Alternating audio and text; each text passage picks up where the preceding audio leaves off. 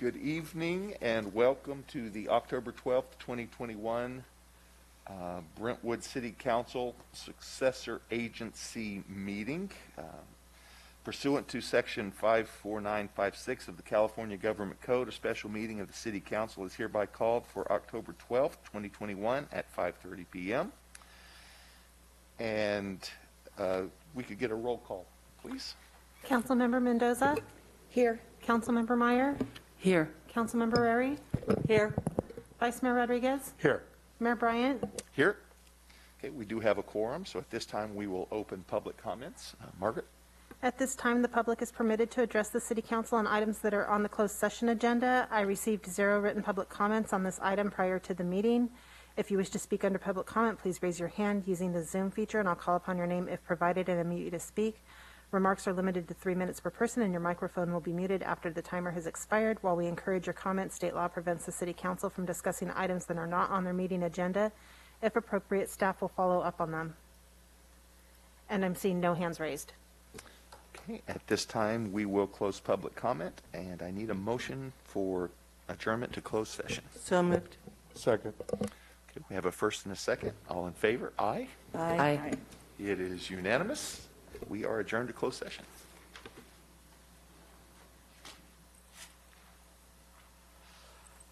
How was vacation? Vacation good? Yes. Good. Good. Very good.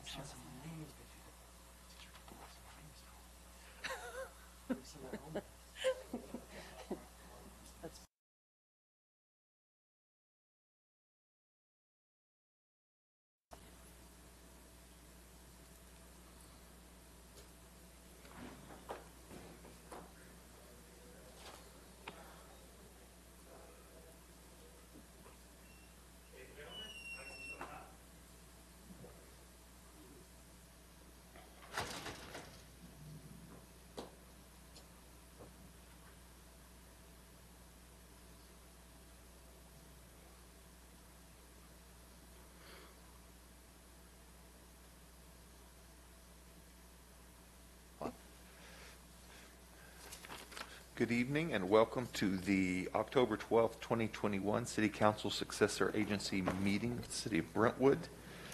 And we do have a quorum. Margaret, could I get a roll call? Councilmember Mendoza? Here. Councilmember Meyer? Here. Councilmember Rary? Here. Vice Mayor Rodriguez? Here. Mayor Bryant? Here. And there is nothing to report out from our closed session. If we could all join together in Pledge of Allegiance. I pledge allegiance to the flag of the United States of America and to the republic for which it stands, one nation, under God, indivisible, with liberty and justice for all.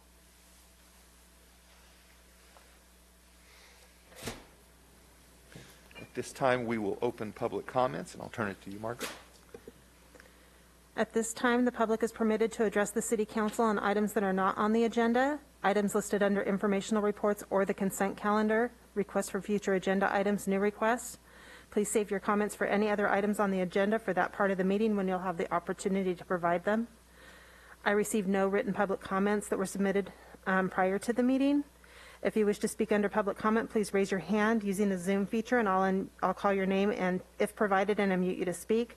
Remarks are limited to 3 minutes per person, and your microphone will be muted after the timer has expired. While we encourage your comments, state law prevents the City Council from discussing items that are not on their meeting agenda, and if appropriate, staff will follow up on them.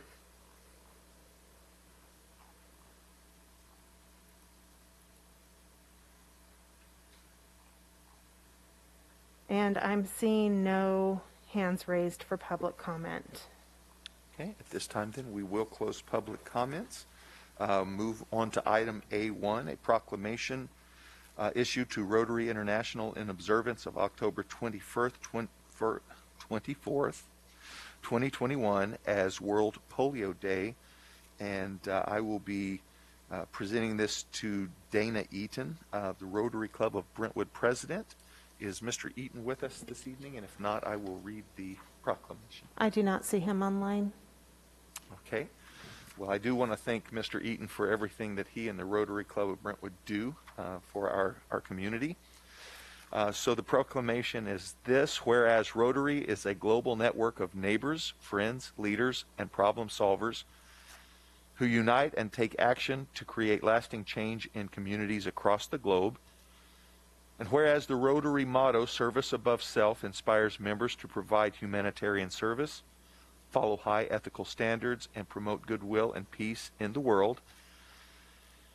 And whereas Rotary in 1985 launched Polio Plus, and in 1988 helped establish the Global Polio Eradication Initiative, which today includes the World Health Organization, U.S. Centers for Disease Control and Prevention, UNICEF and the Bill and Melinda Gates Foundation, and Gavi, the Vaccine Alliance to immunize the children of the world against polio. And whereas polio cases have dropped by 99.9% since 1988, and the world stands on the threshold of eradicating the disease, and whereas to date Rotary has contributed more than $2.2 billion and countless volunteer hours to protecting nearly 3 billion children in 122 countries, and whereas Rotary is working to raise an additional $50 million per year, which would be leveraged for maximum impact by the additional $100 million annually from the Bill and Melinda Gates Foundation, and whereas these efforts are providing much needed operational support, medical staff, laboratory equipment, and educational materials for health workers and parents. And whereas, in addition, Rotary has played a major role in decisions by donor governments to contribute more than $10 billion to the effort. And whereas there are over 1.2 million Rotary members in 36,000 clubs throughout the world that sponsor service projects to address such critical issues as poverty, disease, hunger, illiteracy, and the environment in their local communities and abroad. Now therefore be it proclaimed that the City Council of the City of Brentwood does hereby proclaim October 24th World Polio Day, and encourage all citizens to join me and Rotary International in the fight for a polio-free world, dated this 12th of October 2021, signed by myself and on behalf of the City Council. So we will move on to informational reports, and I'll start with my left this time, Councilmember Meyer. And I'm going to remember my mic this time. Let's see. Had a meeting with the Somerset Board of Directors and staff member Steve Kurzavan about congestion and traffic safety for Somerset residents, but also students of Raw Nun Elementary. Attended the Brentwood Boulevard Specific Plan Open House hosted by the city. I thought it was a really informational, educational meeting. I really appreciated the chance to hear from people throughout, the Brentwood Boulevard area and hear what their concerns were. I was impacted a lot by some of the things we heard. There was a lot of concerns and fears that I think we need to address when we do this again, to talk about not just what we foresee for the future, but address some of the concerns we heard that night. People were a little concerned about things like, am I going to be pushed out of my neighborhood? It was a very impactful meeting, and we had Olivia Alvarez doing translation. She did an amazing job. Staff did a fantastic job facilitating the meeting. Thanks to everyone involved. I was really pleased to be there. Had a meeting with Captain Herbert from the Brentwood PD about some of the agenda items. Also met with Mickey Sabota and Carrie Bream and Alexis Morris about agenda items. Attended a Brentwood Lions meeting to hear presentations by Working Wonders on their new physical site in Brentwood, which was really exciting, and the Brentwood Regional Community Chest about their holiday toy drive coming up. I'm sure we'll all report out on that as we learn more about it. Attended, along with Casey Wickard and Public Works, the East Contra Costa Groundwater Sustainability Plan meeting. There's a lot to learn about groundwater sustainability. I'm in the beginning stages of trying to educate myself. Went to the Bedford Block Party. It was an event in Antioch, but it's to serve older adults and those with disabilities throughout East County. Brentwood is included within that. It was a fundraiser. It's an adult day healthcare program, really great event. Had a meeting in person with the Dolphin Park residents, and I think I'd seen the emails and spoken to people on the phone, but when you get there in person, see the park and have, talk with them about it, it was a very different experience from what I thought it was going to be. So that was really great. I love to have meetings with the constituents, if anybody's out there listening. Met with the executive director of Adventure Therapy Foundation, who was doing some just connecting with, she wants to reach out to council and let us know that she's there for resources. Right before this evening, went to the Shadow Lakes Neighborhood Watch Fall Festival to try and do a little, hello, I'm here, remember? Attended part of the mayor's conference, and I think that covers it all. Thank you. Councilmember Ray? Boy, that was a mouthful. Since we last met, I went on vacation for a week in Texas and talk about a little culture shock there. But I attended today's Board of Supervisors meeting, which started at 10, and when I logged off at 5:30 to attend our closed session, it was still going on. So one of the reasons I attended was because of the Measure X. They did bring their items to, the Measure X committee did bring their items to the Board of Supervisors tonight and requested that $20,000 be spent to on a report writer to consolidate everything that they've gathered, all their polls and information since they started attending 6 months ago. And while East County Fire is on that list, I still don't think that it's being shined on enough. I do think that we have an opportunity as a council to send a letter, not just the resolution, but a letter of the reasons why we should, and I'll ask for that at the end of the meeting, but why it's important that we fund East County Fire. And also, on November 2nd, all of this will be coming back to the Board of Supervisors tonight. They just kind of, or today, they just wanted to kind of look it over, absorb it, have time to absorb it, and then are going to really do the discussion on November 2nd. So I would suggest that our residents out here in East County start writing your letters and letting them know what is important to you. And also for the council members to speak on that day as a citizen or as a representative with what our letter to the Board of Supervisors states.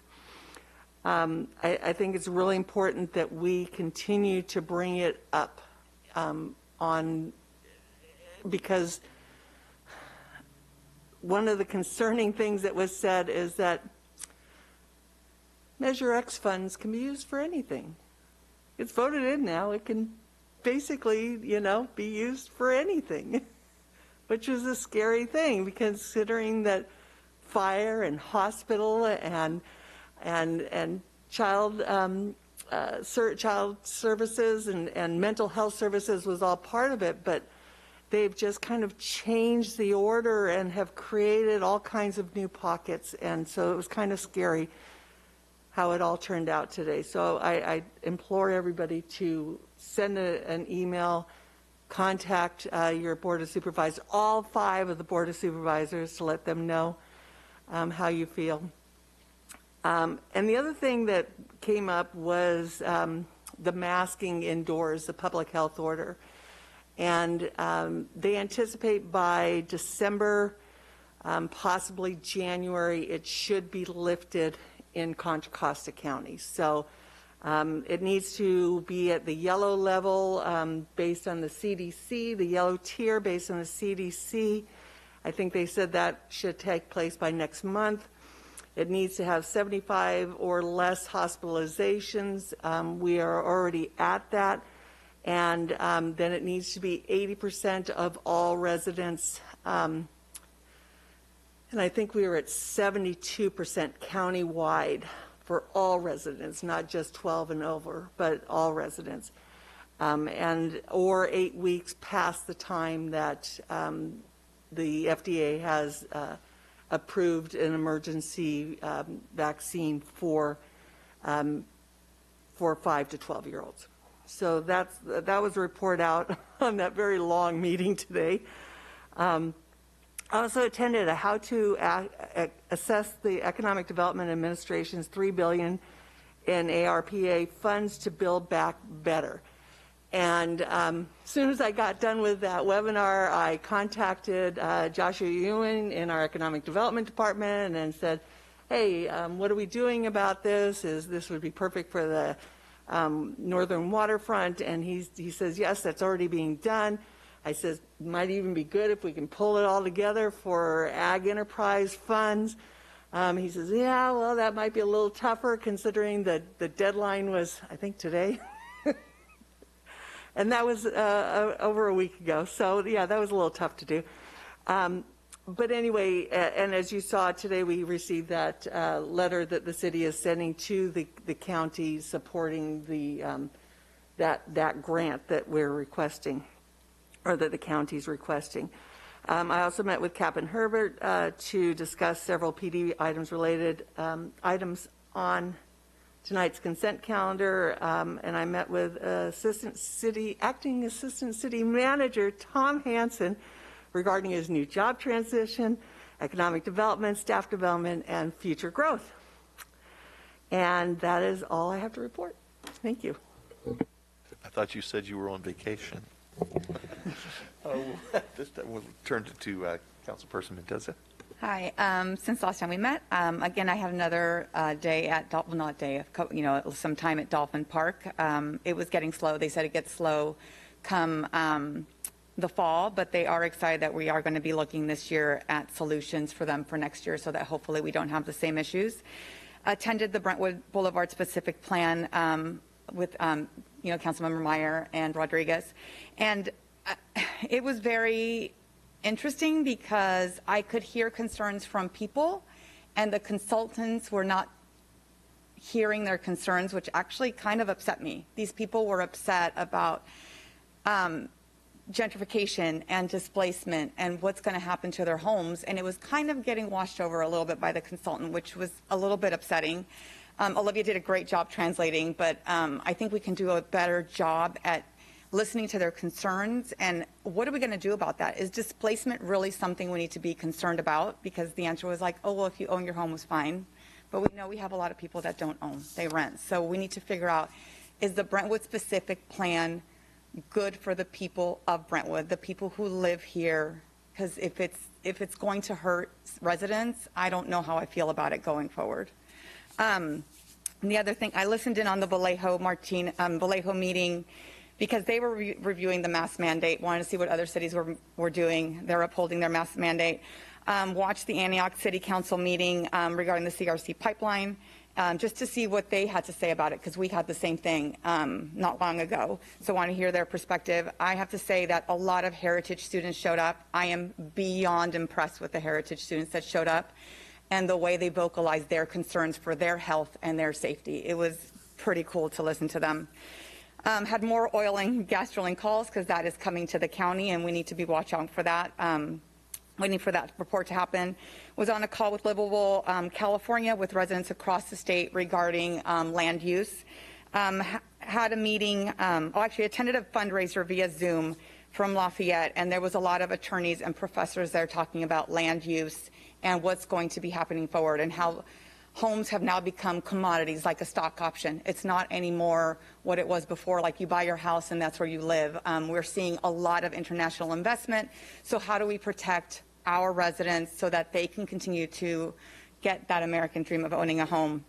Also attended a groundwater meeting. There is some concerns about the groundwater quality with oil and gas drilling, that we need to make sure everything is covered. Got some calls from the businesses on Brentwood Boulevard. They're really excited about the grants, and sent those questions to Josh, and Josh has been amazing. He has gone out there and met with them. He calls and checks and sees everything's okay. So I want to thank staff for doing that. I think that goes a long way for the community to know that we really are listening to them and that we care about what they're doing. Had a radio interview for the initiative that I'm part of on land use and land use control from a city perspective. And we'll be coming to the city for support on a resolution to support that initiative. And, we come here and we talk about everything that's great. All these calls that happen, they're great. I had one really awful call this week with a nonprofit. And sometimes I think that expectations of some people and what we are is not what we are. And I will say this, that if I get calls and someone is disrespectful, you can come here for 3 minutes and tell me what you think, but I don't have to sit on the phone and take it. So where we all talk about how great everything is, they are not all great calls. We have some that are not that great. So if you want to yell at me, you can yell at me for 3 minutes, signed up for that. Yelling on my personal phone, didn't sign up for that. So that's my week.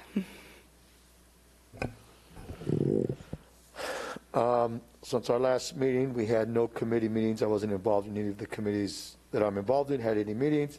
I did participate in the community workshop on Brentwood Boulevard specific plan. I just want to ditto what both council members had said. And also I want to thank both council members for attending. We thought it was a pretty good meeting. I think there's things that we can improve in regards to how we navigate those meetings and present them. And, hopefully those will be some of the next steps when we're talking. I'm also hoping that what are some of the next steps that now that we've heard from, I'd say about between 60 to 65 residents from that area, what are some of the next steps in regards to our consultant and what are they going to do with that information, those kind of things. So I'd like to get a little bit of a update on that and what that would look like.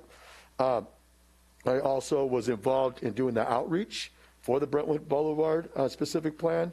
We walked about 500 homes, obviously a lot of communication, and actually did do a lot of follow-up meetings after the Brentwood Boulevard specific plan. We had a lot of meetings after the meeting that happened that night, just to see how the community felt and also get positive feedback in regards to how we can even do better for the future. Also met with other residents pertaining to other things regarding the community, and that's about it. Thank you. Thank you. Since our last meeting, I attended a ribbon cutting for a new business here in town. Also, I attended the mayor's conference. I had a meeting with Lil Pierce with the community chest, and that is, again, the community chest does such an outstanding job of helping our families here in our community during the holiday seasons, and that time is upon us again. And I'm sure that the community chest representatives will be coming to council at some point in public comments, encouraging the community to once again help with bringing toys and food products. This is one of the events that makes Brentwood really feel like home. We really genuinely care about our families, and our families get to help take care of our families with food and toys, and it's always a wonderful event. Last year we had an outstanding turnout, and I'm sure this year we will as well. So I'm sure that Lil and the community chest will be contacting us about that. Also met with Captain Herbert regarding some issues that are on our agenda. Also, I met with several state representatives and community representatives in the Bay Area regarding homeless and some actual implementable answers that we can eventually answer some of these multifaceted concerns and questions. There's not going to be one magic solution or decision. It's going to take numerous different things that we can work as communities and cities with. And I met on every single day for the last week and a half. I have been meeting with residents regarding different issues in the community, and like Council Member Mendoza said, some of them were wonderful and some of them were serious, but it's very important that we as council members do hear what the community is feeling and saying so that we can be informed and make the proper decisions. So thank you all that met with me and reached out. I really appreciate it. And with that, I have nothing more to report under informational items. Mayor, I just want to say one thing I forgot. I also wanted to thank our, I was actually leaving to work today, and I happened to be one of the first people that showed up at the fire that was going on Dainty Road there in one of the courts. And I really just want to take this time to recognize, so I was there before police, fire, and everybody else showed up, trying to help out whatever we could. But in saying that, I just wanted to thank our firemen from our local firemen, but also I know surrounding fire stations were involved because, I was driving, when I left, they were still coming from Antioch. So I just want to thank them for a wonderful job that they did, but also our local police department. I was able to see them actually hands-on out there really doing their part in getting the residents out of their homes and getting them out of the area. So I just wanted to recognize our police department, but also our fire stations locally, but also within Brentwood that did a wonderful job there. So I just wanted to be able, because I actually was there to see it. It was, I don't want to say it was a nice thing to see because you don't want to see those kind of things, but seeing them do it in action and really being out there was really an experience. So thank you guys. Okay, so moving on to consent calendar. Do I have a motion for consent? Make a motion to adopt consent calendars, items C.1 through C.4. I'll second that. We have a first and a second. All in favor, aye. Aye. Aye. Opposed? It is unanimous. We will move now on to business items. We'll now hear item D1, which is the City Council's consideration of the issuance of capital improvement revenue, refunding bonds, and associated actions. And Carrie Breen will now present on this item. Carrie? And it's nice to see you in person again.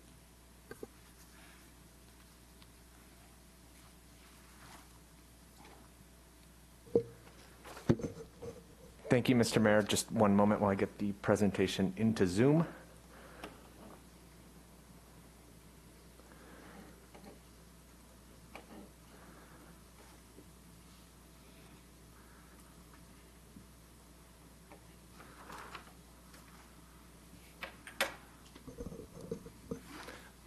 Okay, good evening, Honorable Mayor, members of the City Council.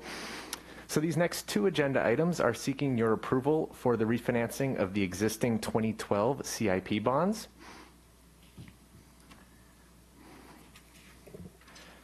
As a refresher, the 2012 bonds began life back in 2001 when a bond issuance financed projects for roadways, the redevelopment agency, and the tech center.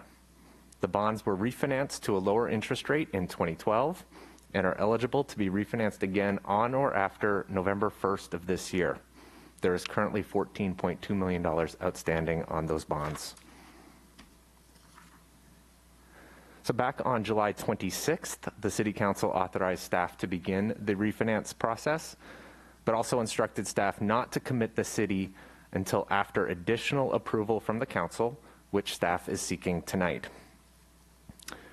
Also on July 26th, as a part of that discussion, the City Council instructed that a potential refinance should remove existing restrictions on the use of the tech center. While the goal of the refinance is to save the city money, the removal of these restrictions will also allow the Council to consider additional options when the time comes for a discussion of the future use of that building. Following the City Council's initial approval on July 26th, the city's placement agent submitted bid requests to 13 banks. 5 banks responded, with City National Bank offering the most favorable terms for the city. These terms include an all-in interest rate of 1.61%, with a provision allowing the city to refinance again if it chooses in 5 years. The total savings from the refinance would be $2.66 million over 10 years. This would be available as resources for the strategic planning session that we'll be talking about in about a month. The maturity date for the bonds would remain 2031. If the City Council approves the refinance tonight, the transaction would close around November 2nd. We have our fiscal advisor, placement agent, and bond legal counsel available for any questions. This concludes my presentation tonight. Thank you. Are there any questions of staff? Yeah, Carrie, I have one question. So for 10 years, it would be $265,000. I'm sorry. And Yes, then that's after correct. That's it, right? Yes, the city is not committed to any debt service beyond the 10 years, so we would save $266,000 for the next 10 years, at which point there is no more debt service at that, after Or we that. just take a lump sum, which is Or 2.6. internally, we could finance that 266,000, make the 2.66 million available to the council for a one-time project as part of the strategic planning process. So it's kind of an either or on that. So for 10 years, we have this coming to us. Thank you. Okay, any further questions of staff? Okay, seeing none at this time, we will open public comment. I'll turn it to you, Margaret.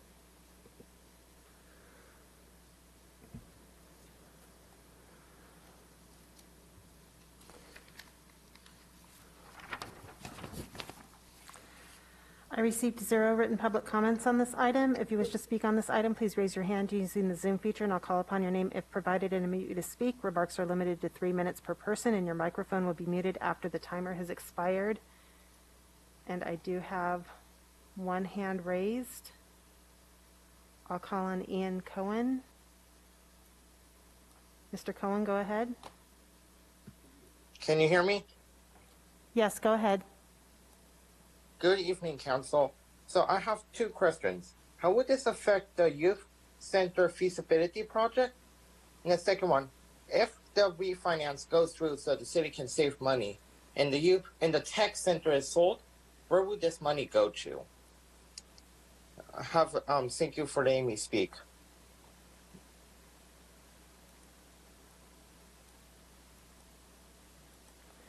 I have no additional speakers with their hands raised.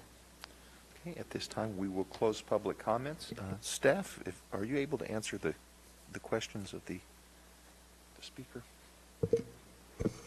Yes, certainly. The use of the tech center, the future use of the tech center, it's up for council decision, probably during the strategic plan process. Not really something we're going to discuss tonight, I don't believe. What this would do, though, in terms of would it be a youth center or something else, this removes restrictions. So essentially, the council has a full menu of options with whichever direction they'd like to go with the ultimate use of the facility prior to this refinance, or if the refinance doesn't go through. The tech center has a lot of restrictions on it. It can only be used for governmental purposes, or it can only be used for nonprofit purposes. After the refinance, if it goes through, that removes those, and it can be used, sold, as any facility. It's no longer encumbered by the bonds at that point, the restrictions of the bonds. The other question, where would the funds go if we sold the facility? Again, that would be a council discussion. Again, not related to this. Whether or not the facility is sold isn't related to the refinance. That would be something the council would have to decide how they wanted to use those proceeds if and when they wanted to sell the building. Thank you. Yeah. If there are no further council questions of staff, is there further discussion? And if not, is there a motion? I do have a question. Weren't there, I'm looking at the red agenda, and weren't there 2 choices that we could make, or was there just one choice? Is it just that with the, I'm going through the staff report right now, or is it just the one that removes the restrictions? The way it's written, it removes the restrictions. In July, we did ask for direction on whether or not to remove those restrictions. I just remembered that, and so as I'm looking at the red agenda, I'm going, okay, but it's not giving us an either or. So I'll make a motion, as detailed in the staff report, adopt a resolution as to issuance of capital improvement revenue refunding bonds and associated actions. I'll second that. Oh. We have a first and a second. All in favor, aye. Aye. Aye. Aye. Opposed? It is unanimous. We will move on to item D2, a resolution of the Governing Board of the Brentwood Infrastructure Financing Authority approving the issuance of capital improvement revenue refunding bonds and associated actions. As this item is the BIFA portion of the item we just heard, we do not need an additional presentation. And if there are no further questions from the board about this item, then I will open public comment. Margaret. I received no written public comments on this item. If you wish to speak on this item, please raise your hand using the Zoom feature. and I'll call upon your name if provided and unmute you to speak. Remarks are limited to 3 minutes per person, and your microphone will be muted after the timer has expired. And I have no hands raised. Okay, at this time then, we will close public comments. If there are no further speakers, if there are any questions of staff regarding this. I just have a comment. I want to say, Carrie, I mean, even before I was here, you're awesome at what you do. So thank you so much. And thank you for going out and doing the work. It's funny, I asked someone at the school district, I'm like, are you guys refinancing your bonds? You know, so thank you for doing all of the work. I really appreciate it. I mean, you do an awesome job with the city finances. So thank you. Do I have a motion on this item? I'll make a motion as detailed in the staff report, adopt a resolution to the issuance capital improvement revenue refunding bonds and associated actions. We have a first I'll second that. and a second. All in favor? Aye. Aye. Opposed? It is unanimous. We will move on to item D3, selection of a consultant to perform the housing element update and associated tasks. Community Development Director Alexis Morris will now present on this item. Alexis? Thank you.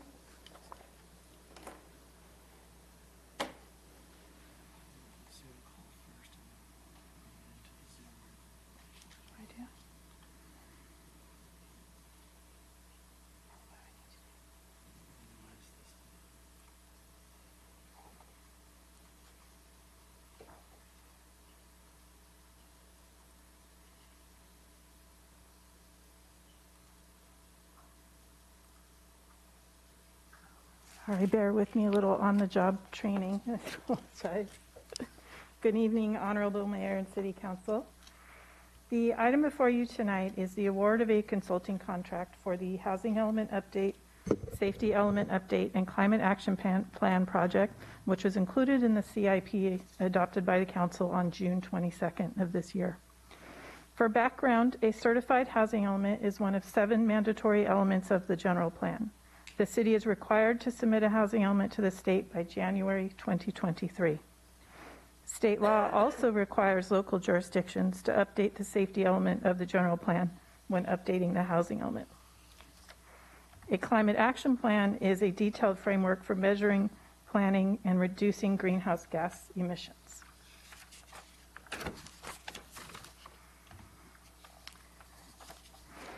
The Housing Element Update, Safety Element Update, and the Climate Action Plan project were combined into a single project in the CIP in order to streamline the consultant selection process. Staff released a request for proposals for the project on July 9th. The RFP was distributed to 28 firms via email and posted on the city's website, and staff followed up with the majority of the firms, encouraging them to submit. The city received one response to the RFP from Kimley Horn. The proposal included, that should be past tense, a proposed budget of $626,045 plus optional tasks totaling $63,670 with a schedule that runs through September 2023. While it is not ideal to receive one proposal in response to an RFP, it was not unexpected for this cycle of the housing element update. The entire 9-county Bay Area region is undergoing the housing element update process at the same time, and there's a limited pool of consultant firms that are qualified to prepare housing elements. Kimley Horn has extensive experience in preparing housing elements, and staff contacted 5 of the references listed in the proposal and received positive feedback from all of them. Bill Wiseman from Kimley Horn is on the line tonight as well to answer any questions that council may have. Staff brought the one proposal received to LUD for the Land Use and Development Committee, I'll refer to it as LUD going forward, for a recommendation on how to proceed. Staff provided LUD with a comparison of housing element costs from 5 other cities in the county, which ranged from $160,000 to $850,000, and provided LUD with information about how many proposals those cities received, which ranged from 0 to 3. LUD directed staff to bring the Kimley Horn proposal to the City Council tonight for consideration. LUD asked that staff ask Kimley Horn for reductions to the budget and to provide budgets for the cities of Walnut Creek and Dublin to council for comparison purposes, and those budgets were attached to the staff report. LUD also asked staff to ask the council to clarify the scope of the climate action plan portion of the project and whether council intended for the city to adopt a standalone climate action plan or to focus the work on implementing elements of the conservation and open space policies that are outlined in the general plan. Two different things. In response to staff's request to reduce the budget, Kimley-Horn revised their proposal to reduce the budget by $22,810 through removing some tasks and including them as optional tasks instead.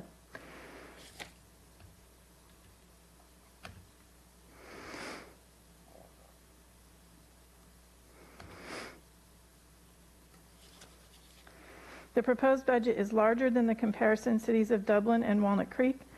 The city's project includes a climate action plan, which the other cities don't, and includes preparation of an EIR, which is more expensive than the other cities' secret processes, which were proposing mitigated negative declarations. I think I froze, sorry. The proposed budget for the climate action plan portion of the project is $124,380. The climate action plan would be a standalone document, but was included in the overall CIP project because, as I said, it would streamline consultant selection and would use the same sources as funds as the housing element and the safety element updates portion of the project. The preparation of a climate action plan is included in the general plan as action item COS 8C, which is also attached to the staff report. LUD had some discussion of whether the council intended for a full standalone climate action plan to be part of the CIP project, or whether the council intended a different approach, such as working on the broader general plan goals related to climate change and the environment. LUD recommended that staff bring this to council with the contract for discussion and direction on whether a full climate action plan should be included in the project or not.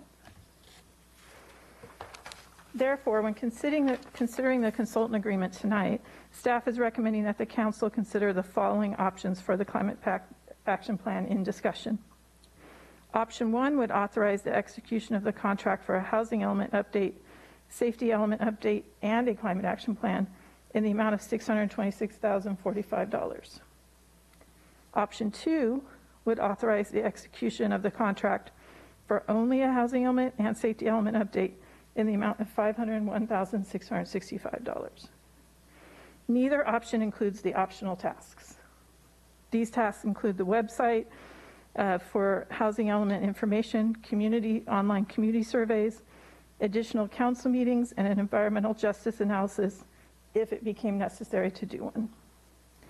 These can be included in the project budget if council wishes. The amounts in the resolution would just need to be adjusted accordingly.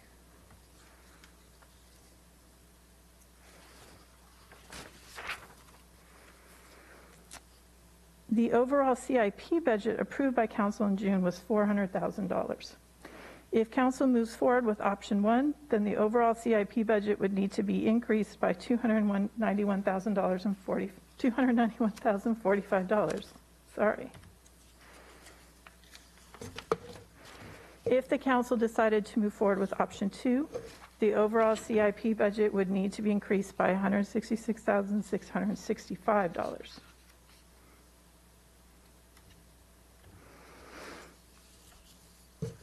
In conclusion, staff is recommending that the council consider authorizing the city manager to execute a contract with Kimley-Horn as either option 1, which includes a climate action plan, or option 2 without a climate action plan. And as I said, a representative from Kimley-Horn is here to answer questions of council. Thank you. Questions of staff? I have a question. When we met with LUD, I think Councilmember Rary and I were confused about the ask from Councilmember Meyer, and we needed clarification. Did you, after that meeting, did you reach out to Council Meyer to get clarification on her ask? Not specifically. We brought it to council for the broader council discussion. That was my understanding. I didn't bring it to just Councilmember Meyer. Yeah, I thought we wanted you to ask her to get clarification before we move forward on it. Just like, is this what she asked for or not? Am I mistaken in that?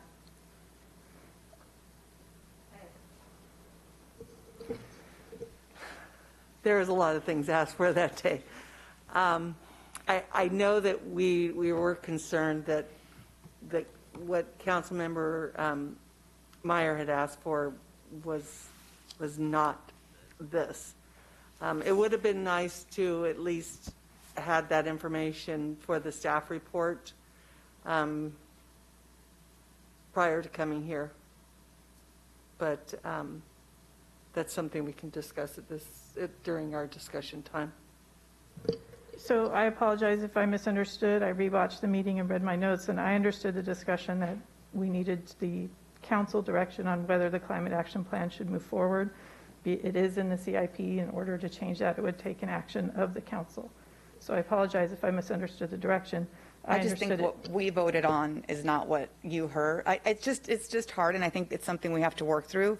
We vote on some things, and we believe we're voting on something else, and then something totally different happens. So I think we just need to work on our communication, because, I mean, this is something that's fixable, but what if in the future it's not fixable and something more drastic happens and something that we spend a lot of tax dollars on or something along those lines? That's my concern sitting here right now.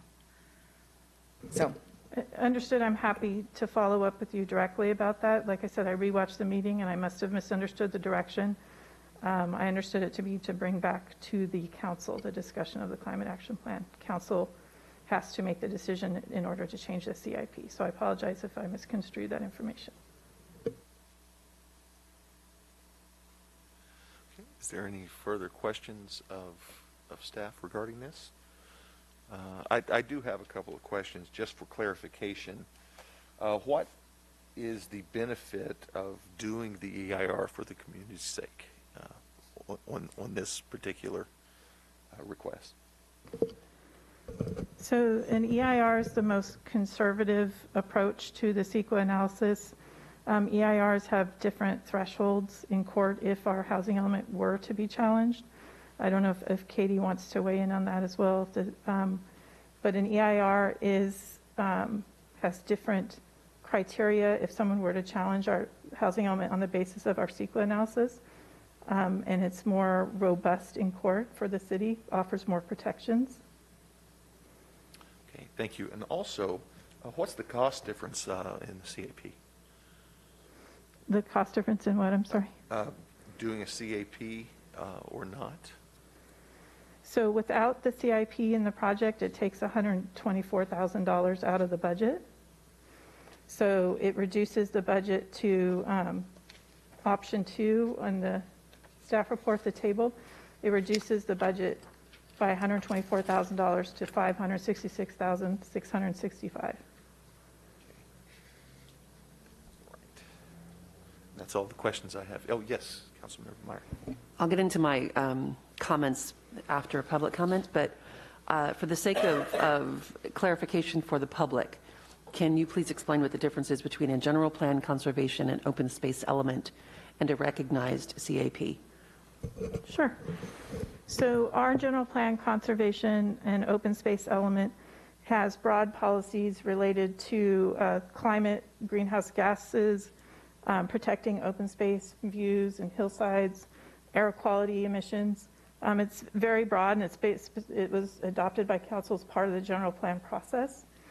And it's basically council policy as directed and decided by council. A climate action plan is a very specific type of document that's specifically about measuring and reducing greenhouse gas emissions. And it's tied to state goals in terms of establishing a baseline and targets for reductions over time. So it's a very specific type of program and plan. And what does the state require? What does it require? It requires a measurement of our greenhouse gases to establish a baseline. It requires a reduction target to be created, and it requires the council to come up with policies to reduce greenhouse gas emissions in order to meet that target. And that would be for city operations, municipal operations, development projects. It would be for a wide-ranging type of activities.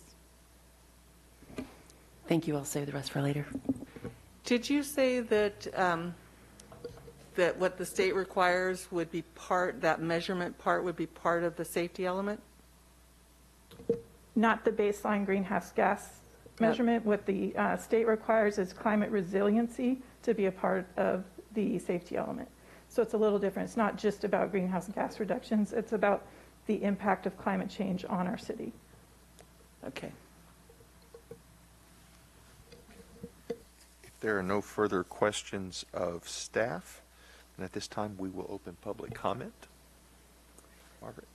I received 0 written public comments on this item. If you wish to speak on this item, please raise your hand using the Zoom feature. I'll call upon your name if provided and unmute you to speak. Remarks are limited to 3 minutes per person, and your microphone will be muted after the timer has expired. And I have 2 hands raised. I'll start with Rod, followed by Ian Cohen. Rod, go ahead. Thank you, Margaret. Just briefly, just based on what I just heard, I'm interested in hearing more about how we can relate open space preservation within Brentwood to our efforts to reduce greenhouse gases. As you all know, I'm very interested in saving all of the open space that we have left in Brentwood that is currently designated open space. And if there's a tie-in here, I would certainly like to hear about it. Thank you so much.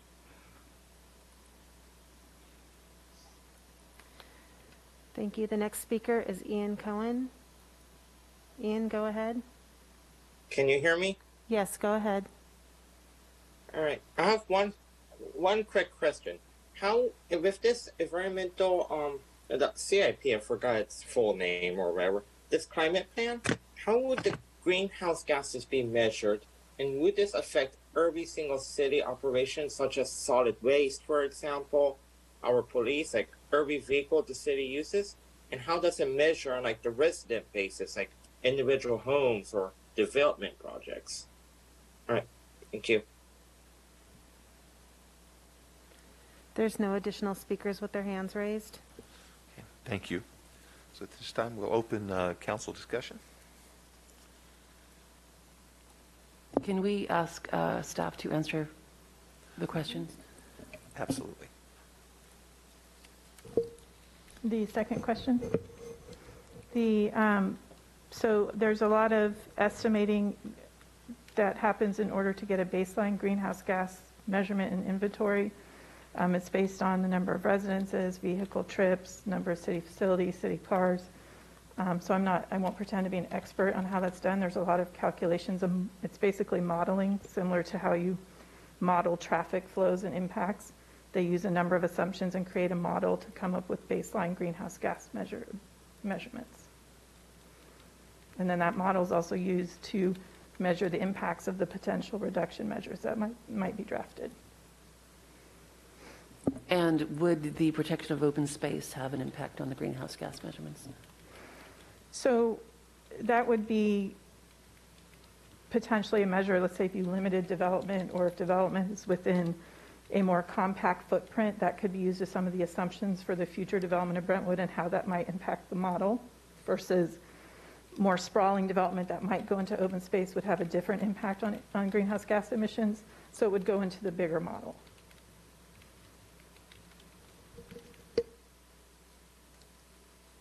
Should I just keep going? Absolutely.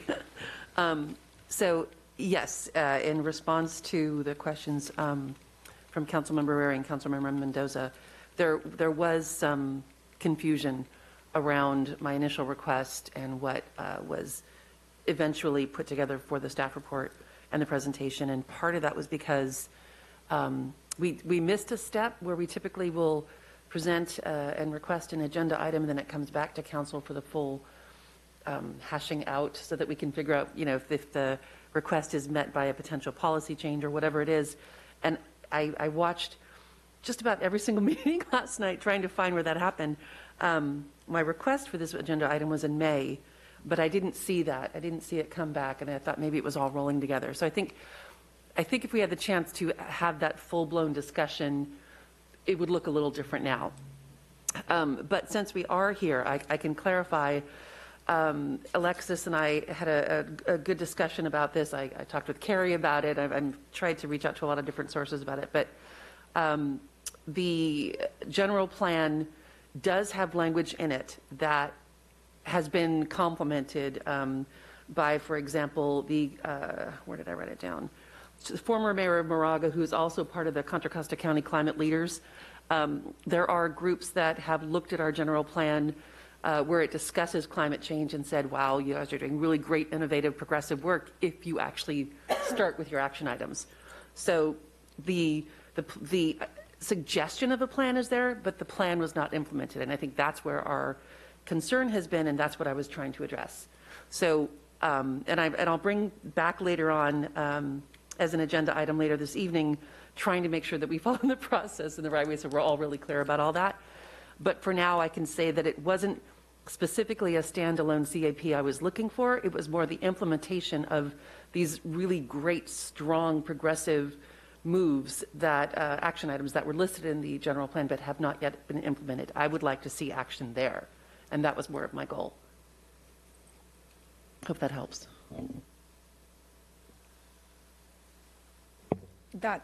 That's what I understood it to be. So, for example, if I look at one of the items here, work with Contra Costa County and the Bay Area Quality Management District to implement programs aimed at improving air quality, right? Like there's one that's happening that has a ton of calls to back me. And I know that the city's heard about the issue up in Shadow Lakes and Brentwood Hills. So it's on our list. What are we doing about it, right? There's all this stuff that we could be doing now. So that's what I understood you as asking for in your original ask. So thank you for the clarification. And I think when it comes to the overall project, it's something we have to do. There's legally no way around it.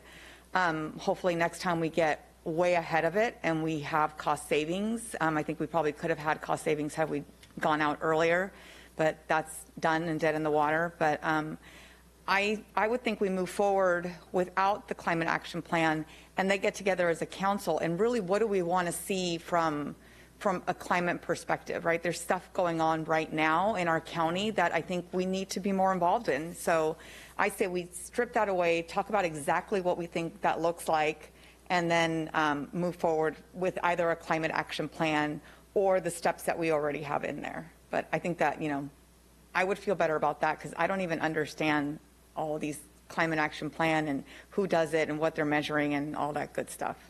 And I think part of that too, like I said, I'm going to be later on today. I'll bring, or this evening, I'll bring that back. But I would agree if I wasn't clear that I do not feel the need to include the CIP in the rest of this package, if you will.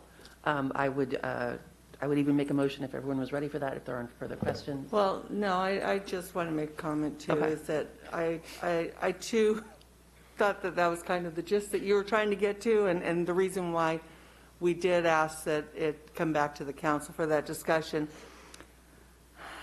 And I mean, to be honest, if we had the time, I'd say let's dump this proposal and go back out. But we started late. I mean, we started way too late in doing this, and so we're kind of stuck with this. Unfortunately, it's costing our residents $100,000, $166,000 more than what another city is doing with the same consultant. So that's bothersome. Granted, we need to do it, and you go ahead and make the motion. I just have a quick question, though. I know the recommendations from staff were, options A, 1 and 2. There wasn't, what happens without that portion of it in there? Is it a big impact to the report, or what does that look like in regards to option 1 and 2? Not just the money perspective, obviously it would save money, right? But what would that do to the actual report that we could get? If the climate action plan were removed from the project, Yeah, would it be? it wouldn't have any effect on the housing element or the safety element update. Those are independent documents, so would not have any impact on that work or those drafts. Okay, thank you. Okay, do we have a motion? As detailed in the staff report, adopt a resolution authorizing the city manager or designee to execute an agreement and necessary documents for consulting services with Kimley Horn in the amount of $566,665 for option 2, including only the housing element update and safety element update, and amending the CIP budget and operating budget accordingly. I'll second that. We have a first and a second. All in favor, aye. Aye. Opposed? It is unanimous. We will move on to item D4. Hear presentation on the council chamber audiovisual system, and Mike Barrio will present on this item.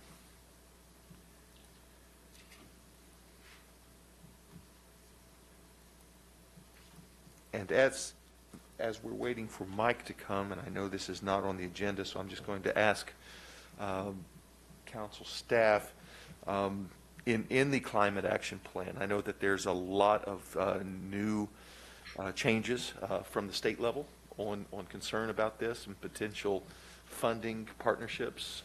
If we could keep that in mind as we are going to be talking about this at some future point, that would be great to have the information that the state has or the federal government has on potential partnerships and fundings on this as well. Mike. Good evening, Honorable Mayor and members of City Council. Can you hear me okay? Yes, we can. Perfect. My name is Mike Barria. I'm the Chief Information Systems Officer for the city under the direction of the Finance and Information Systems Department. This evening, we'll be discussing the Council Chamber Audiovisual System Refresh Project. Our goal tonight is to provide background information regarding the current Council Chamber AV system, the processes we've gone through to date to assess the state of the system, and the need for a system refresh design, and an overview of the new design. Before sending the designed project out to bid, we wanted to have a check-in with Council and give you the opportunity to ask any questions. First, a little bit of background information. Much of the AV equipment currently in place within the Council Chamber dates back to the initial construction of City Hall, was designed in approximately 2011 and put in service in 2012.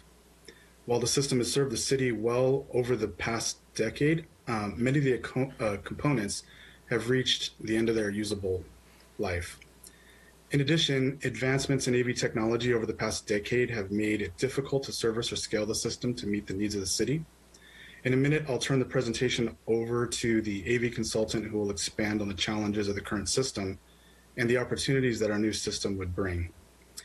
The project itself is in the approved CIP budget with funding already in place. In March of 2021, we released a request for qualifications for AV consulting services. In April of 2021, staff reviewed and scored all responses and ultimately selected the Shallot Collaborative to provide AV consulting and design services. Staff began working with the consultant on the system designs in May of 2021 with the objectives of bringing the council chamber AV technology up to date, improving the efficiency and ease of use, as well as the ongoing support, administration, and maintenance of the AV system, designing a system that could better scale to the needs of the city. After our check-in tonight, the next step in the process is to take the design project out to bid. So with that, I'll turn the presentation over to Ian Hunter, Principal and Audiovisual Leader for the Shallot Collaborative, to present an overview of the proposed design. Thank you, Michael. Honorable Mayor and council members, can you hear me okay? Yes, we can. All right. I prepared a quick slide deck in association with Michael and Carrie and staff. I will start that now. And press the magic button. Everything okay? All right. So we just wanted to give you kind of a quick overview of why we're going about this. Michael touched on it briefly, what it will look like, how we'll engage with the public, what new features might be.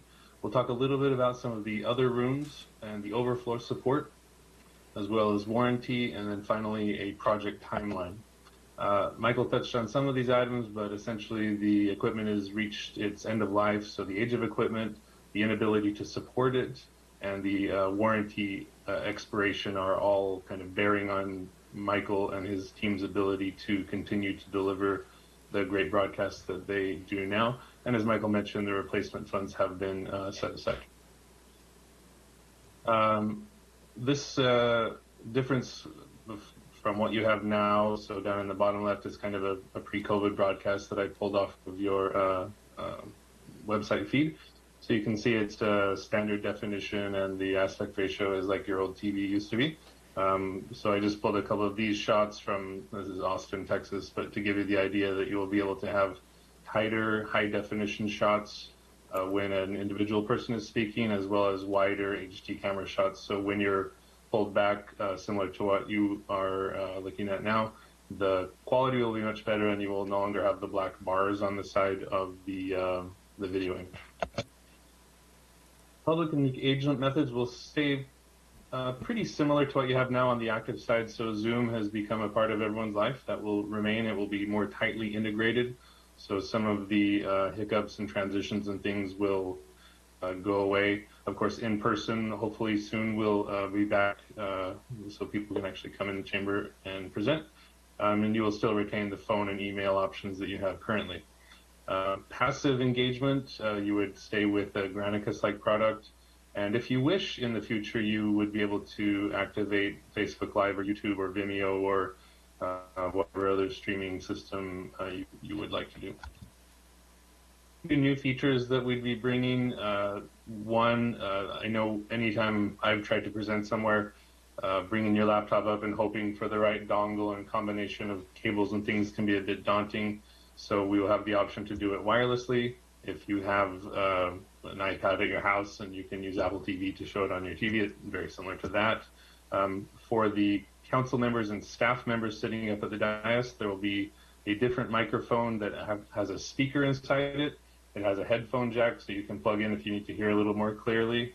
And it has a very large button to activate your mic and deactivate your mic, as well as a very visible lighted ring here to be able to see if your mic is on or not. And if you want to add the function, you can vote via an integral touchscreen there. Don't need to do that, but it is part of the system if you'd like to activate it. And then finally, speaker timer. So we have, this will show up both on video and for people in the room once they're back in the room. There's a large clock with traffic lights, so it's very clear when the public speaker's time has expired. That same clock will also display on the Zoom feed or the Granicus or the broadcast feed. A few other items for, one too far there. For, I must have an automation thing in here. Sorry about that. Hold it. Let me try that. Okay, so for some of the other groups that use the council chambers, they don't always have the support of the folks in the back room there in the broadcast booth. So they'll be able to do a simple control of the broadcast from either a computer or an iPad at the clerk station. We will be able to integrate Zoom, as I said earlier, a little tighter into the thing. So rather than kind of a taped on part now, it becomes just part of the overall system. We'll be able to add what is called lower thirds, which is, you can see there the person's name or the current item that's being discussed, any text or logos or things that you would like to at the bottom. And the great thing about this is it's kind of now more of a computer sort of a thing, so we can add and change features over time. If you decide, hey, we don't like the way this is configured, it doesn't require redesigning the whole thing. It's mostly just a matter of software changes. Touching briefly on the other rooms, so you have your closed session room. We'll be updating the AV in there, so it will operate on its own as a Zoom room if you just want to have a Zoom meeting in there. That will be accomplished by adding a microphone in the ceiling, some speakers on the ceiling, so that you can have all your stuff on the table without blocking microphones or having the phone boomerang item. And then overflow for the community center next door. Oops, wrong one. You will be able to not only watch the council proceedings passively in that space, if you have a very large crowd of people in that room can also participate remotely, so they could ask questions, have kind of bi-directional communication. Kind of like Zoom, except for they would be just down the hall rather than at their house. we specify this with a 2-year warranty initially, and then what's called an SLA, a service level agreement, that provides ongoing tech support. So if, for example, there was an issue that came up during the start of a meeting or during a meeting, Michael and his team would have a phone number that they could call if they weren't able to solve it internally. Timeline and schedule. This is a proposed schedule, of course, up to all of the things that have to happen to get a project going, but generally we're targeting notice of award about December 15th, starting construction around March 7th. We anticipate having maybe 2 to 4 remote meetings, and then on May 10th having a first meeting with the new system. This time, I think, Michael, do we open it up for a Q&A?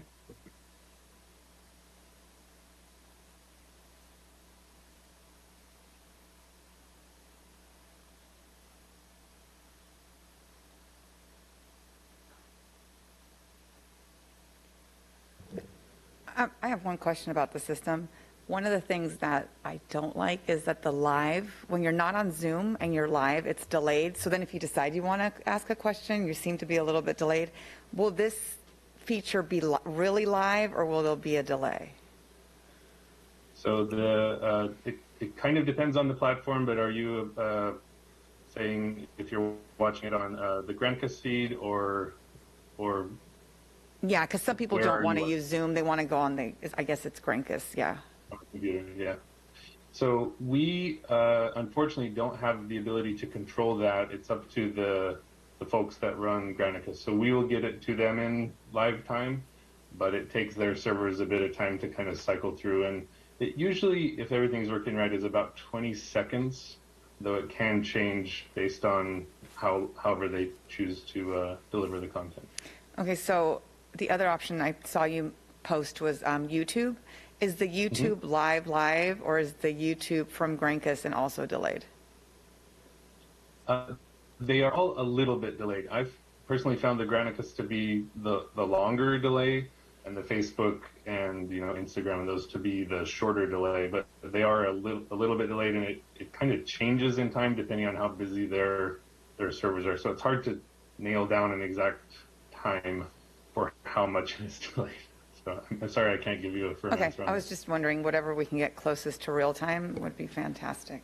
I don't think you're talking about that, because they would actually have to call in with a Granicus. So that's a passive. That's not an interactive screen like our Zoom meetings are. So the Zoom is the one that we are currently using. The Granicus is there as the tape recorded one that stays on our Yeah, site. but like sometimes we're watching on Granicus and we don't, like, you don't think you want to call in, but then all of a sudden you hear something and you want to call in and you're like, shoot, I want to call in. But because there's a delay, sometimes you might not make it. So that's why I was wondering if we could make that tighter. Okay.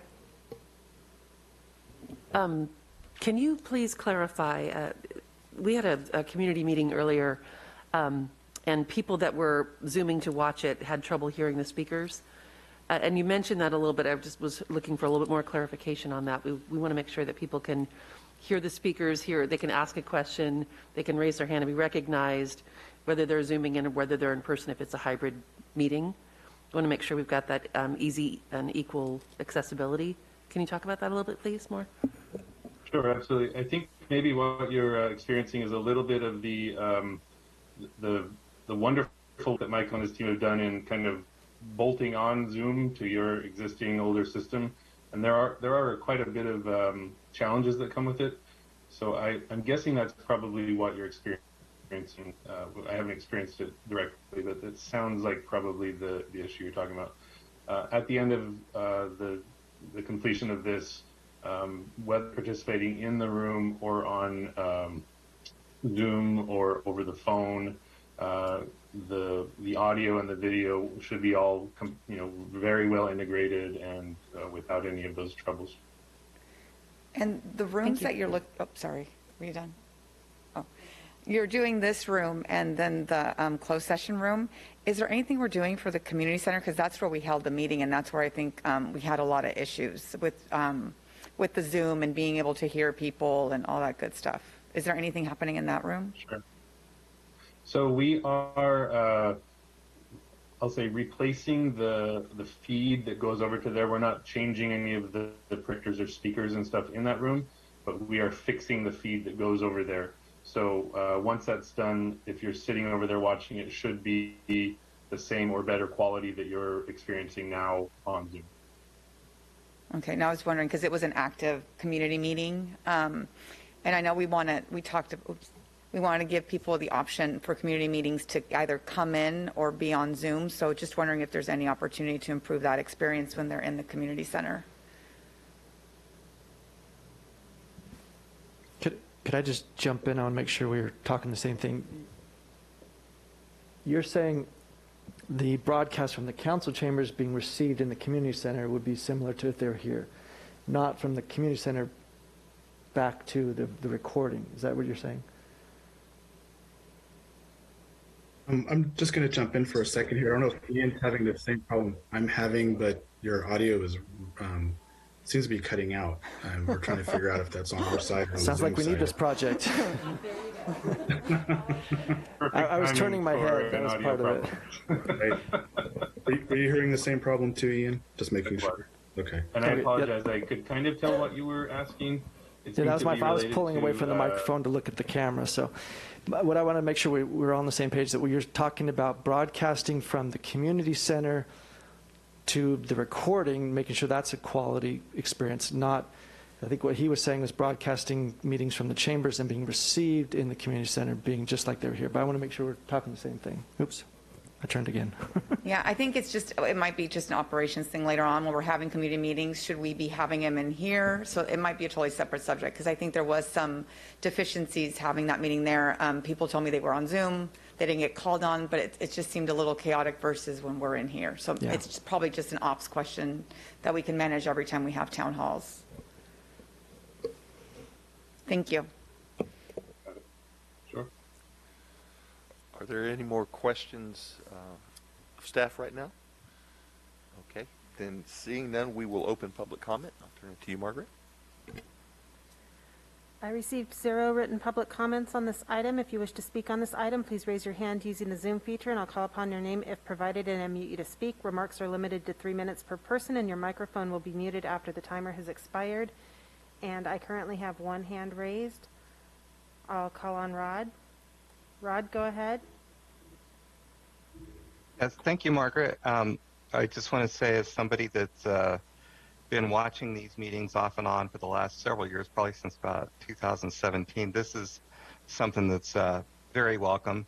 I think it's going to have a major positive impact on community involvement. The old videos were pretty much unwatchable. I understand in 2012, the technology wasn't so bad, but I've tried occasionally watching these meetings on a large screen, decent resolution TV, and they're just unwatchable. Even now, just watching on Zoom, it's so much better as they're able to put the camera on each council member as they speak, and you're so much clearer. It's easier to see you, and it makes it easier to participate and understand what's going on. I was very happy to see YouTube as a potential there.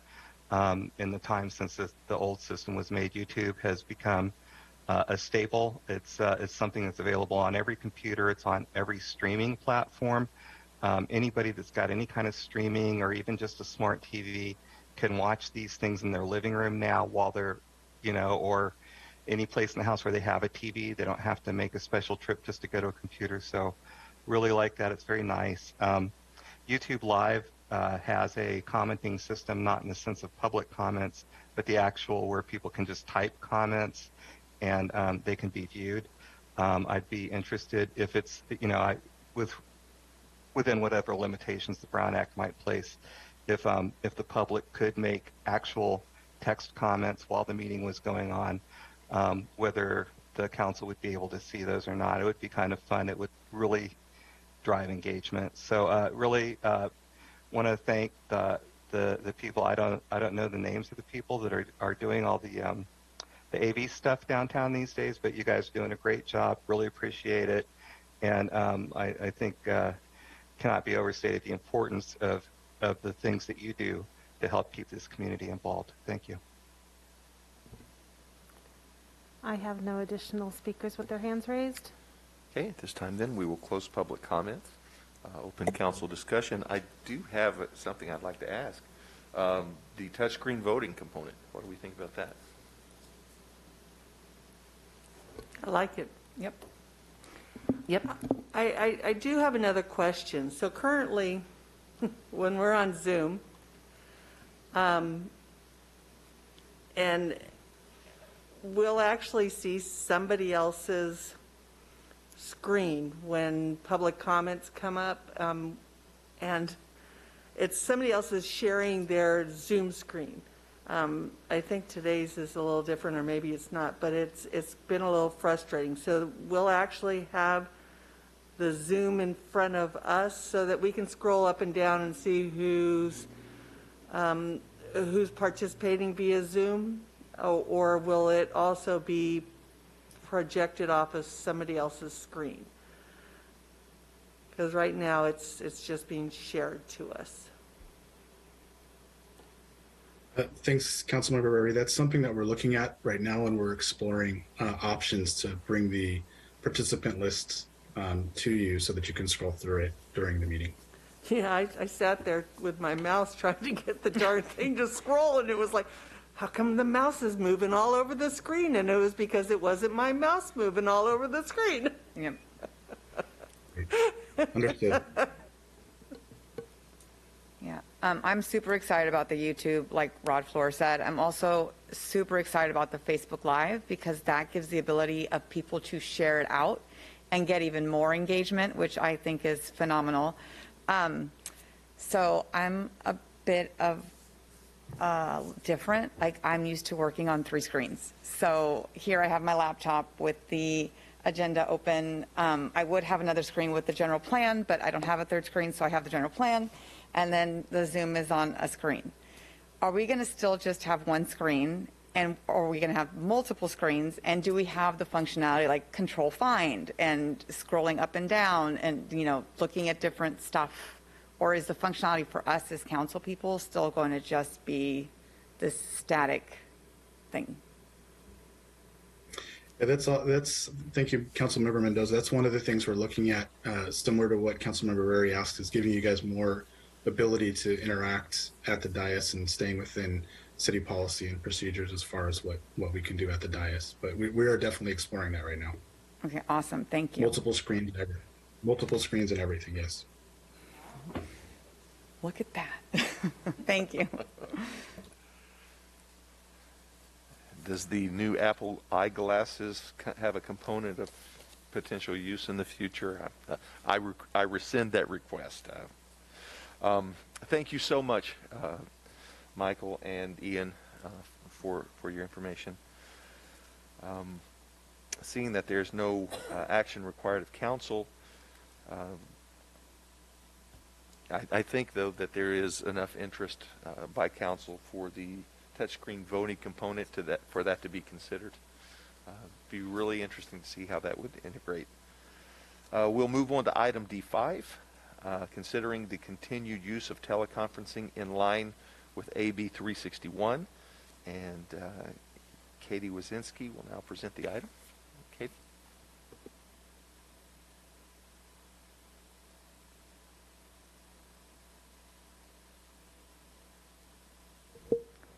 Good evening again. If you'll give me just 1 minute to pull up my presentation. Let's see.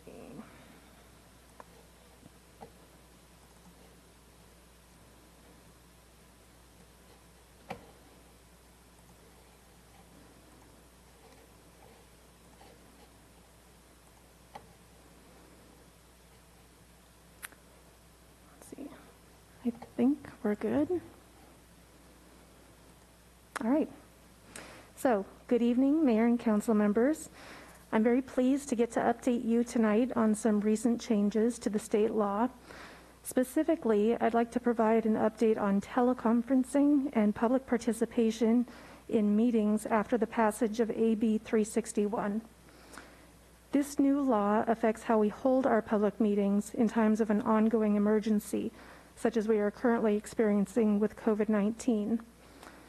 This item will be brief and could really have been included on consent, but we wanted to bring it to your attention and highlight it for the public. Let's see.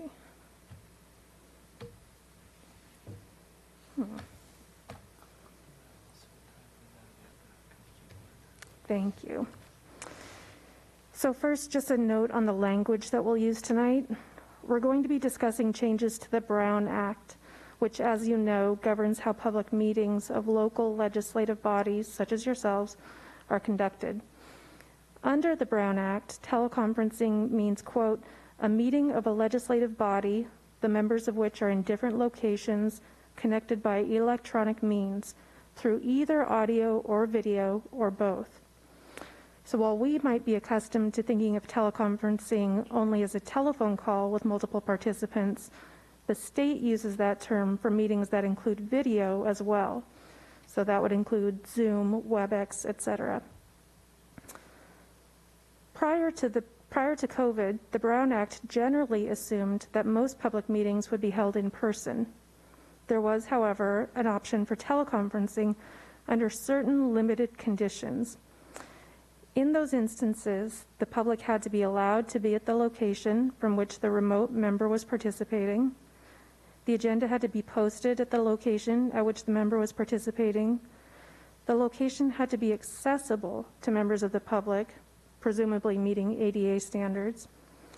And generally, a majority of the members had to participate from within their jurisdictional boundaries. Other than that, however, there were no additional public participation avenues specified because it was assumed that the public would be in the same room as the remainder of the body. Everything changed in January of 2020. That's when we first learned of the novel coronavirus. By March of that year, the governor had declared a state of emergency, and Brentwood's own declaration of a local emergency came later that month. We also, in March of 2020, saw the first executive orders issued by the governor to start addressing how the work of the government at all levels could continue when we couldn't physically gather together. Your last city council meeting with members of the public actually in attendance in the chambers took place in June of 2020. And by July of 2020, we had gone fully remote. And until very recently, that's how we had continued operating. To date, our remote meetings have not been possible due to changes in the Brown Act, but because of some of the executive orders that have been issued by the governor. This is a partial list of some of those orders. A number of these provided cities with legal mechanisms to hold remote public meetings without violating state law, and we've been operating under these provisions all these months. To that end, in order to meet the requirements of these executive orders and ensure continued public participation opportunities in your meetings, the city has implemented a number of measures. First and foremost, meetings have been held using virtual video conferencing platforms such as WebEx and Zoom to create a virtual gathering place for our legislative bodies, members of the public, and staff. The city has also provided a telephone participation option for providing public comment during meetings. In addition, as each item is called, the city clerk has been presenting summaries of public comments submitted prior to the meeting on each item. And finally, when items come before the council that require the submission of landowner ballots through the close of the public hearing, a staff member has been stationed by the door of City Hall during the meeting to accept any ballots that have been submitted. The executive orders that allowed remote meetings have now expired. In their place, AB 361 is meant to provide a long-term fix to address how local legislative bodies can meet remotely when emergencies make traditional meetings impossible or pose risks to public health. This does not displace the old teleconferencing rules. It just adds new provisions for use of teleconferencing during emergencies. AB 361 specifically provides that the public cannot be required to submit their comments only in advance of the meetings. This requirement is already met in our existing procedures. In addition, the new law requires that opportunities for real-time participation must be ensured.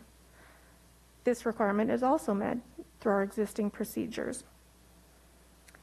And finally, a new requirement has been added such that in the event of a disruption that prevents broadcasting the remote meeting using audio or video-based options, or if there's an event of disruption within the city's control that prevents members of the public from offering public comments in real time, the legislative body is prohibited from taking any further action from items appearing on the agenda until public access is restored.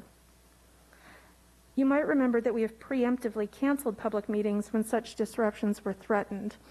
There was a Bridlegate public hearing that was scheduled for some time ago now that had to be canceled at the last moment because of a potential PG&E public safety power shutoff. But this requirement that we had previously taken on ourselves is now required of all cities through the AB 361 process. In addition to these requirements, the Brown Act standing provisions related to providing public notices, posting agendas, meeting ADA accessibility requirements, and the like continue to apply. So in order to hold public meetings via teleconferencing, certain findings are required of every local legislative body. Every 30 days, findings will need to be made for our bodies that the circumstances of the state of emergency have been reconsidered, and then that either of the following two circumstances continue to exist. One, the state of emergency continues to directly impact the ability of the members to safely meet in person, or state and local officials continue to impose or recommend measures to promote social distancing. For the purposes of making these findings tonight, first, we are still in the midst of a declared emergency due to COVID-19. Second, Contra Costa County's public health officer has released recommendations updated on September 9th that include recommended measures to promote social distancing. Thus, the required findings can be made for Brentwood's legislative bodies to continue to meet via teleconferencing at this time. AB 361 requires these findings to be made every 30 days in order to continue to use this type of teleconferencing. Staff will therefore include these resolutions as a standing item once a month on your future agendas.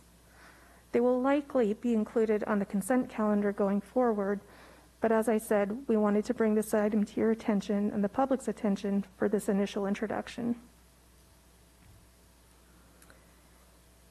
In terms of procedure, the city has a number of legislative bodies.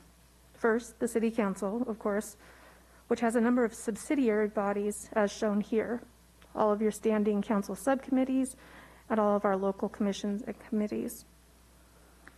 In addition, we also have some co-equal bodies of the City Council. Those would be the successor agency to the former redevelopment agency and the Brentwood Infrastructure Financing Authority. In order to allow the city's legislative bodies to continue to provide remote public participation options and carry on with teleconferencing, staff recommends that the City Council, 1, adopt a resolution on behalf of the council and all subsidiary bodies, 2, adopt a second resolution on behalf of the successor agency, and third and finally, adopt a resolution on behalf of the Brentwood Infrastructure Financing Authority as per the requirements of AB 361. You have all three resolutions in the packet before you tonight, and I'm happy to answer any questions you might have. Are there any questions of Katie? Okay, seeing none, at this time then we will open public comment. I received 0 written public comments on this item. If you wish to speak on this item, please raise your hand using the Zoom feature and I'll call upon your name if provided and unmute you to speak. Remarks are limited to 3 minutes per person and your microphone will be muted after your timer has expired. And I see no hands raised. Okay, at this time then, we will close public comment and move into council discussion. And if no further discussion, then do I have a motion for council vote? I make a motion as detailed in the staff report, adopt a resolution approving the continued use of teleconferencing for meetings of the city council and subsidiary bodies. We have a first. Second? We have a second. All in favor, aye. Aye. It is unanimous. Do I have a motion for the agency vote?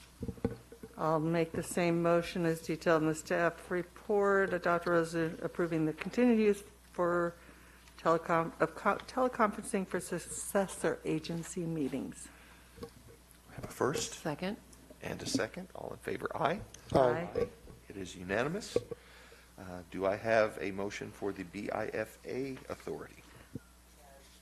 I will make a motion as detailed in the staff report, adopt a resolution approving the continued use of teleconferencing for BIFA meetings.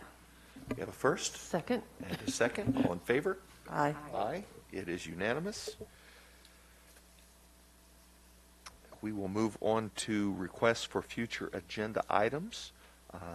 F1, if you have a new agenda request, is there anyone that has a new? I do. I would like to make a request that we send a letter to the Board of Supervisors regarding the use of Measure X funds, and not just the resolution that we passed, but, you know, reiterating to them not only that we supported this, that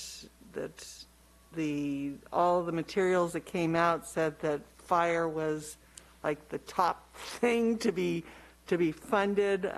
Actually, 3 out of 4 of their commercials had fire as the leading item, and the 4th one, it was the second item that was listed as the most important thing to be funded. And it wasn't specific to East Contra Costa either. It was Contra Costa Fire as well, and other agencies. And also include the percentage of the amount of voters in this area that voted for it. Over 50% of the voters in our area passed, not just in Brentwood, but also Oakley, passed Measure X, and it was because of East County that Measure X passed. I think these are things that we need to let them know that, you know, please don't do a bait and switch. Let us, you know, keep to your word and fund the projects that you said you're going to fund with Measure X funds. Councilman Meyer. As I mentioned earlier this evening, I would like to bring a discussion of the general plan conservation and open space element as originally intended in May and misspoken by me. I'd like to understand which of the components of this element are something that we can do short-term, something that's more long-term. I want to make sure in the area, the progress in the area of climate change and reduction of greenhouse gases doesn't sit on the shelf for another 7 years. I think we need to get a little bit more aggressive with implementing these programs. I know there's a lot going on right now with planning and the housing element, et cetera. So I would like to see this come back as a discussion item, as it typically would, as soon as possible. But potentially, maybe we could even decide that it would be on, and maybe this is a Damien thing, actually be an agenda item for vote once the housing element deadline is passed, so that we can actually address that individually. Does that make sense? No. Yeah, you look confused. No. I'm trying to think the timing of that. So that could be a year and a half from now. Are you saying hold this in place? I'm not saying that. I'm saying I don't want to. I'm not saying it needs to be on the agenda for a vote while we're still in the midst of the initial, housing element project. I think if we were to put it off a few months, just so that we could have the discussion and the vote, and then start implementing. But I want an actual solid timeline and a priority list, not just we'll get to it when we get to it, but like something a little bit more solid.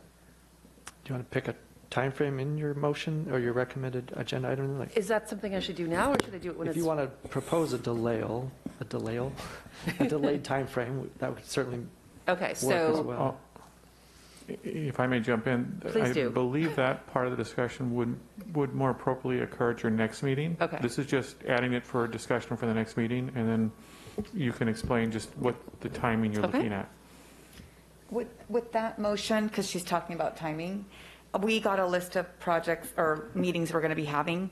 Can you bring back that meeting so that we're talking about her timing? We know what else we have going on, so we're not, so we're slotting it appropriately. We're not just sticking it somewhere without full line of sight to everything else that we have going on. So those are a list of special meetings. This Yes. could be on a regular meeting. We haven't shown what that schedule looks like. Yeah, but if you could bring those special meetings so that when we're talking about timing, because it takes us a long time to read everything, just like it takes you a long time. So if I have special meetings, I would like to know what is going on around the time when she brings that forward. Sure. Thank you. I do have a question, and this is pertaining to Councilmember Rary's request, which I support as strongly as can be possible. The timing of this letter is really important. Is it possible, or would it suffice you, Councilmember Rary, to give direction to staff to form this letter before the next council meeting for this conversation? I'm Absolutely. in total support. Absolutely. It's something that is urgent. It will take place before our next board meeting, or before our next council meeting. Or wait, where are we at? We'll have another council meeting before Well, that. yeah, if we follow our normal process, you'll run out of time. So if we can draft a letter and have it on the agenda for the October 26th meeting, that would precede their November 2nd Yes.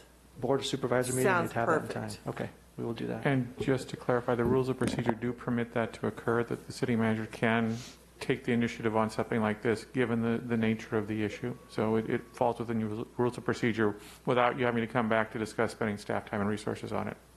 Yeah, it won't be a 10-page letter, but a one-pager maybe or two to get the message across. Can I clarify your ask real quick? Did you want it to be specific on ask of like, this is your marketing, this is what you did to go to market, this is why it was? You want some voter statistics in there too, so that they understand the impact that it made? I don't think we can say much more because this is my request right now. Yeah, but on your request, did you want that specific?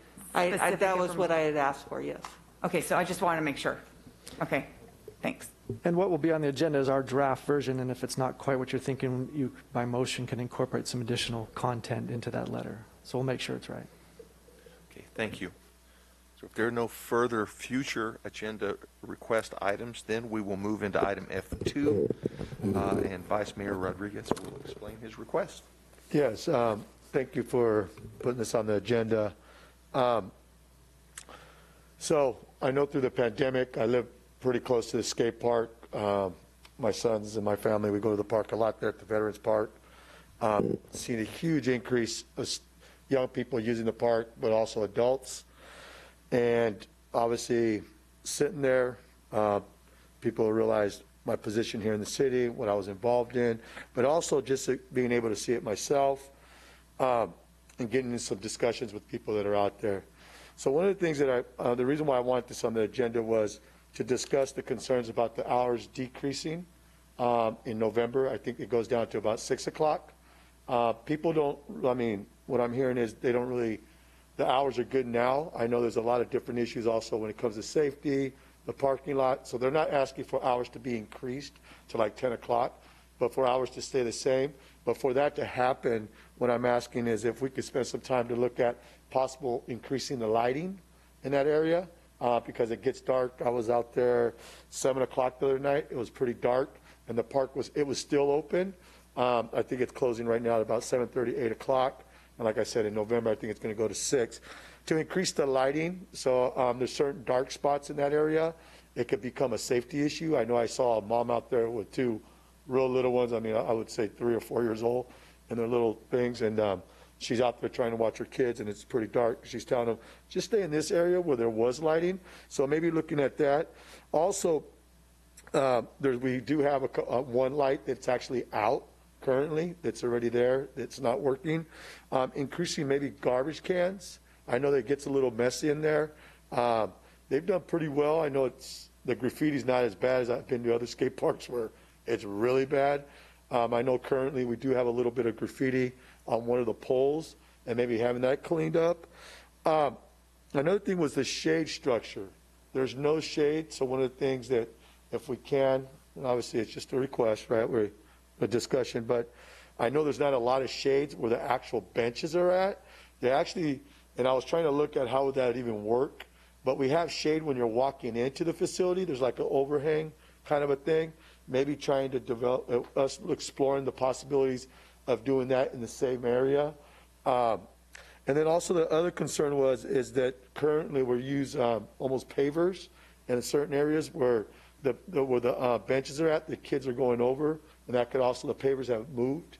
They have, some have shrunk a little bit more than others, so it's a little bit not leveled, and it could be also a safety issue.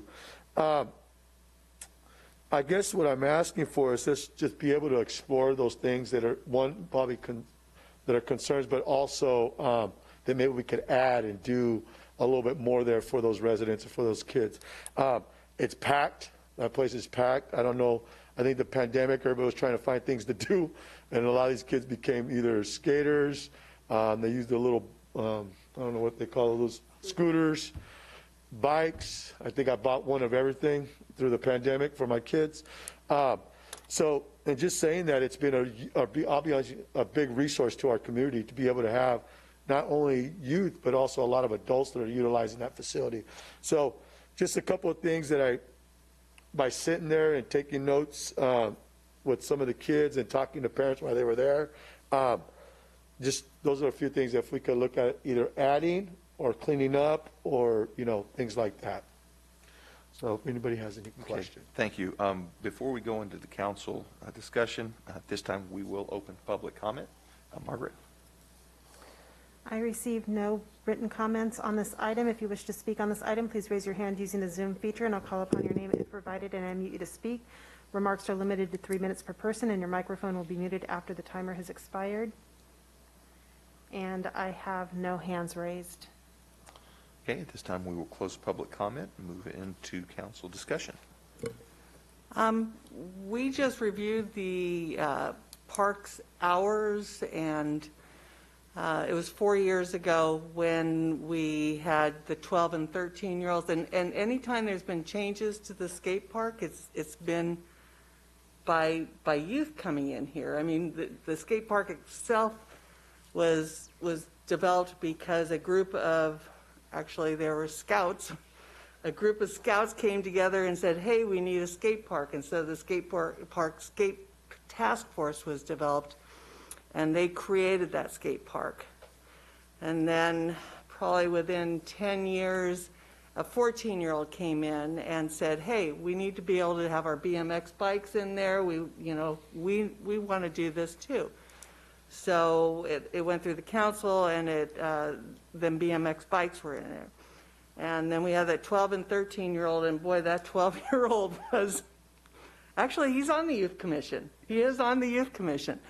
I told him the mayor better watch out because he'd make a great mayor.